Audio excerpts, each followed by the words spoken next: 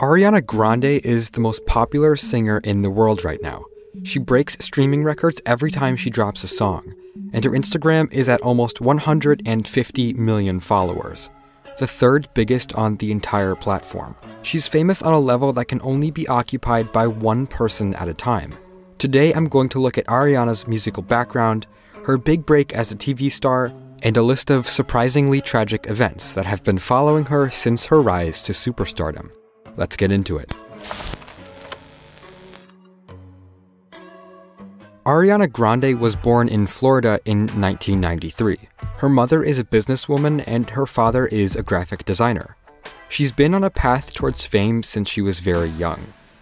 Ariana started performing and singing when she was in elementary school, and her first big public performance was at just 8 years old when she sang the Star-Spangled Banner for a Florida Panthers game. She also went to private school and acted in various plays with the Fort Lauderdale Children's Theater. In 2008, Ariana was cast in a Broadway musical called 13. At just 15 years old, she left high school and went to New York. She was in the musical for over 100 performances. After the show closed, Ariana's career only continued to grow. She was cast as a supporting character in an upcoming Nickelodeon show called Victorious. The show would become extremely popular, and thanks to its massive audience, Ariana became a household name, alongside people like Miranda Cosgrove and Miley Cyrus. Like many of her Nickelodeon co-stars, Ariana decided to supplement her successful TV career with vocal coaching. Her first song, called Put Your Hearts Up, came out in 2011.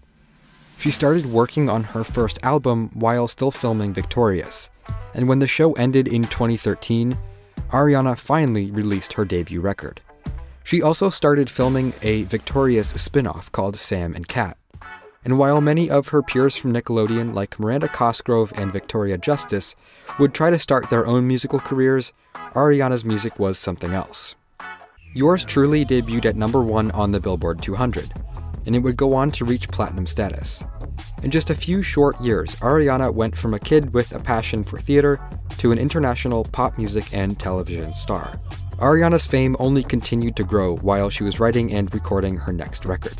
She briefly joined Justin Bieber on his Believe tour, and she performed at the White House twice in 2014. She was becoming one of the biggest names in pop music, and as her Nickelodeon series was beginning to wind down, she was finally free to explore more adult themes in her music. Ariana's second album, My Everything, was released to critical acclaim in the pop music community. It saw her taking more chances, collaborating with a mature cast of rappers, and adopting a more confident, mature voice and personality. She presented more nuanced instrumentals as well, drawing from hip-hop, EDM, and singer-songwriter styles, to create a diverse yet cohesive R&B-flavored record.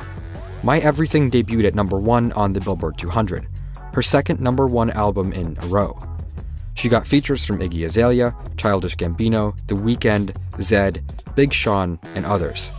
Ariana's second album was her first significant departure from her roots as a teen starlet trained in the realm of theater. Ariana's third album presented yet another transformation in her image as an artist. She changed up her look, abandoning her standard cat ears for a more suggestive pair of latex bunny ears. The album explores rock and hip-hop styles, while also paying homage to house music and reggae pop. Ariana was maturing into her voice. Having always been an incredibly talented vocalist, she was finally developing the presence to fully take advantage of it. Features on Dangerous Woman include Nicki Minaj, Lil Wayne, Future, and Macy Gray. The album was noticeably more confident than anything she had made before, and while it failed to reach #1 on the Billboard 200, because Drake released Views in the same week, it sold just as well as anything she had put out previously, going platinum in the US with ease. Dangerous Woman was nominated for a Grammy, and it was supported by a worldwide tour that was intended to last for 7 months. On May 22, 2017, after Ariana's concert in Manchester, United Kingdom, an Islamic terrorist detonated a homemade bomb as people were leaving the venue. He killed 23 people and injured 140. Almost half of the people killed were under the age of 20. Out of 140 hospitalizations, 80 were children. Following the bombing, Ariana was able to raise millions of dollars with a number of musicians thanks to a benefit concert in Manchester. Despite the trauma Ariana suffered from the bombing, she made the decision to continue her tour. Her photographer later talked about how she didn't want to live in fear or give in to terrorism, and so she felt that the tour must go on. He called her brave and talked about how another artist might not have done the same in the face of danger. The tour was completed in September 2017. It earned over $71 million and sold almost 1 million tickets. Ariana had been working on her fourth album, Sweetener, for a while preceding the Dangerous Woman tour, but the events of the bombing in Manchester gave her a desire to start over on the record. Pharrell Williams produced most of the album and gave it a much more trap-inspired feel than Ariana's previous work. But Sweetener's release was huge. Ariana had just ended her 2-year relationship to Mac Miller due to his substance abuse problems, and she had started another relationship just days later with SNL comedian Pete Davidson. Her relationship with Pete Davidson was heavily publicized, and when they got engaged after just a month of dating, the pop music community went crazy. What looked to everyone else like a rebound relationship just kept getting more and more serious, as they got matching tattoos, and Ariana even teased that there would be a song called Pete Davidson on her new album. Everything seemed to be going great, but because of Ariana's breakup with Mac Miller, because of the stress and trauma of the Manchester bombing, a lot of people expected her relationship with Pete to fall apart unceremoniously. Their relationship continued to look more like a manic rebound rather than sudden true love. And when Sweetener dropped, it sold 250,000 units in its first week. The album had the biggest first streaming week for any female artist ever, with over 125 million streams. Ariana's ex, Mac Miller, was found dead of a drug overdose just 3 weeks after the release of Sweetener. Within a few weeks, she and Pete Davidson confirmed that they were breaking up and calling off their wedding plans. They covered their tattoos and awkwardly moved on. Ariana needed time to process the events of the last few years, and being with Pete didn't let her do that properly. Ariana's first song after the breakup with Pete came out just a few days after they broke up. The song, called Thank You Next, had the biggest first 24 hours of all time for a music video on YouTube. Thank You Next debuted at #1 on the Billboard Hot 100. It currently sits at almost 500 million plays on Spotify, and it's only been out for 2 months.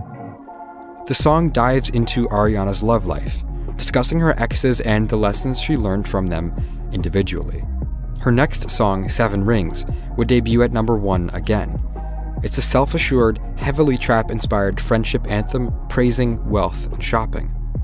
Ariana's next album will be out on February 8th. It's going to be called Thank You Next, and so far it seems to be going in a much different direction than Sweetener, which only came out 6 months ago.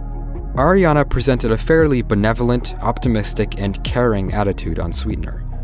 But the 3 songs we've heard so far from Thank You Next have shown a huge change in Ariana's demeanor.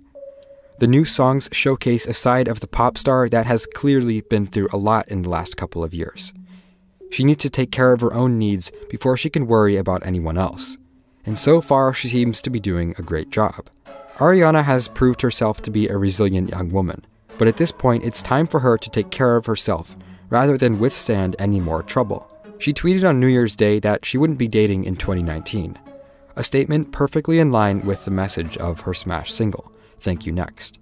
Ariana's road to recovery from the stressful events of the last few years will undoubtedly lead to better, more fully realized music in the future. Ariana Grande continues to exceed her expected lifespan as a celebrity. Where most of her peers from Nickelodeon released a few singles or an album and then fell into obscurity, she was able to turn her brief acting career into 2 #1 albums, completely shedding her image as a teen actor, with her 3rd release, Dangerous Woman. Her 4th album, Sweetener, was empowered and kind. The darker, more jaded version of Ariana that we're about to hear will be interesting to say the least. Ariana's vocals are the absolute best in the industry, and she continues to experiment with her music while keeping it accessible for a mainstream audience. It's not easy to stay relevant as a pop star for over 6 years, let alone still be growing in popularity on the eve of your 5th album. We might know a lot about Ariana's love life, but I have a feeling that the full extent of her talent and creativity is as of yet unrevealed.